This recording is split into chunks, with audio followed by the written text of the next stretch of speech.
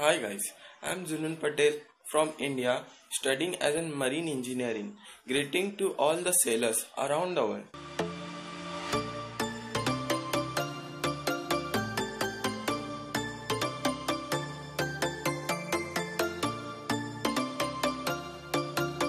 Hey guys, Jeff here. Welcome back and let's do a top 6 question about merchant marine.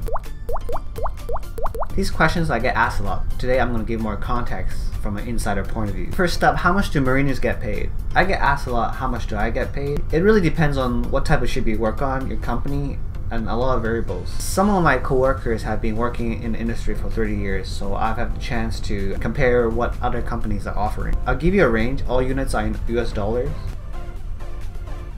Third mate, third engineer, anywhere from 3,000 to 7,500. Second mate, second engineer, 3,500 to 8,500.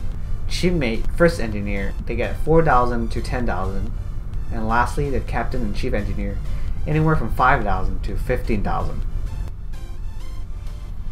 You're probably wondering now, wow Jeff, what's with the big range? Here are some variables. Specialized ships such as LNG, LPG, they get paid the highest. Container ships, the type that I worked on, is also in the higher range. General rule, the larger the ships, the better the pay because more work. Bigger company also offer more competitive salary.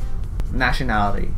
Yes, your nationality and the ship's nationality, aka ship's flag, does matter. There are same ranking officers on the same ship earning different salary because of nationality. Second question, how do I get started in this industry? The bare minimum requirement that everyone needs to work on a ship are the 5 certificates from STCW 95. STCW stands for International Convention on Standards of Training, Certification, and Watchkeeping for Seafarers. The 5 certificates are First Aid, Personal Survival, Personal Safety and Social Responsibility, Firefighting, and Security. Different countries have slightly different names, but if you want to find out, just look into STCW, Google it, or Wikipedia. Then, in order to be more specific in your position, let's say an engineer, you need a certificate of competency in marine engineering. For deck side, it will be a certificate of competency for deck watchkeepers. Maritime is much like airlines. We have to go through a specialized training school, then accumulate sea time, and finally examination for license. You need to research where it will fit you, such as the cost, how long it takes, and the location. The reason why I say location is because for some countries it takes longer. For example, myself, instead of studying locally in Canada, I chose to travel to Australia because it takes 1.5 years less. Plus I get to go to a new country while studying. So do your research and weigh your options. Okay, third question. Can I get into your company? How do I get into a company? Okay, for my company, I don't have the power or influence to help anyone into my company because I'm only a third mate. You'd have to be a captain to recommend someone. Take it to sea, Mr. Murdoch. Let's stretch your legs. Yes, sir.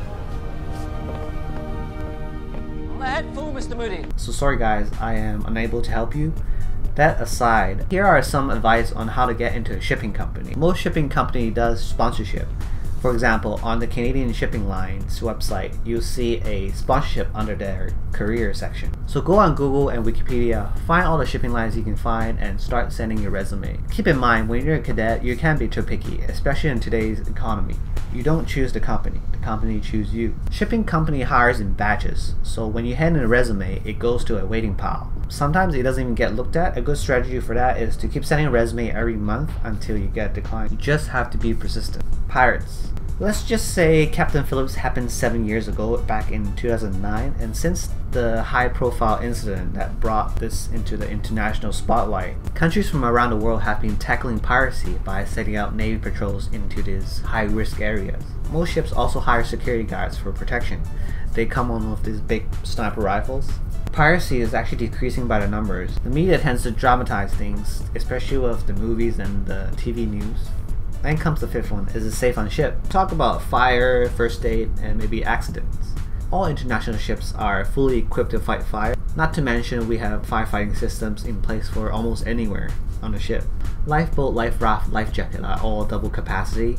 We have food, water, and rations that can last us for months. Global satellite distress systems that can track us real time. For medical, we have a hospital on board All crew are trained in first aid from the cook to the captain. For more serious conditions, a helicopter can be sent from land and pick up the injured crew. Systematic safety systems and checklists that are in place for a majority of the tasks we do. So it is very safe to work on a ship.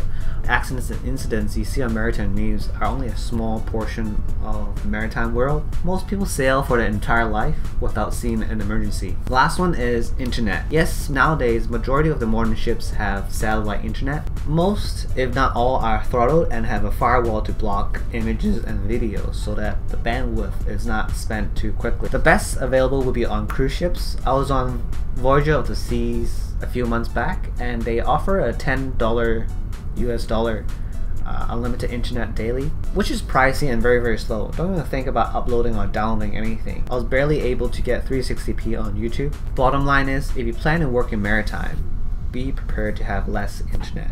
Thank you guys so much for watching. As always, if you got a question, leave it down in the comments below. Be sure to add and send me a greetings on Instagram so that I can use it in the next video if you want to be featured. And I'll see you guys next time.